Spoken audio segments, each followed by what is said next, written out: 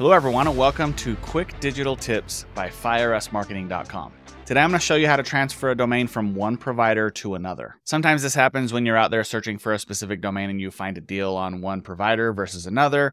And so you end up having one on GoDaddy, one on HostGator, one on a different platform depending on who has the sale. Move them all to one provider. This is how you do it. I do want to add the caveat that the only time this should happen is if you have an unused domain transferring to another registrar. If you have a domain that's being used, there's another process that we can talk about later where you pick up the whole database and bring it with you. But only take the steps I'm going to tell you about in this video if the domain is parked and doesn't have a website built on it. Okay, so the first thing you're going to want to do is you're going to want to go to the domain registrar where you want it transferred to. So in this case, we're at GoDaddy. You go to all of your products and then go to domains, manage all domains. And then over here on the left, you see transfers.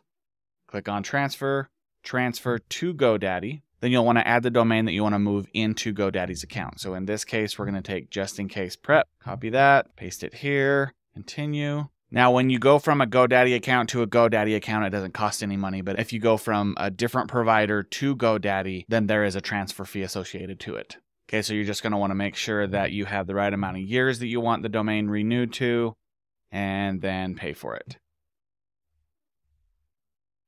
So in order to finalize the transfer, we need to go and unlock it from the other registrar and bring over the authorization code to finalize it on this side. So again, we're going to go back to domains price right, go to the domain portfolio. We see just in case prep right here. We're going to click on the lock section and it's going to verify that we do want to unlock. So we're going to click continue. Okay, so now the domain is unlocked. Okay, so then after that, we're going to click on justincaseprep.com. We're going to scroll down here at the bottom where it says transfers, and click on transfer to another registrar. Then we're going to click on continue with transfer. Now we see our domain is unlocked. Click here to see authorization code.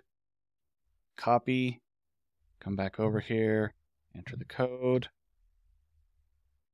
Hit submit. Okay, now that I entered that authorization code and hit submit, it's showing me that the status is in progress. It can take up to 5 to 7 days. In my experience, it usually happens within 24 hours. But at some point, this will leave my old registrar over here and come to my new one in GoDaddy so that I only have one account with all of my domains.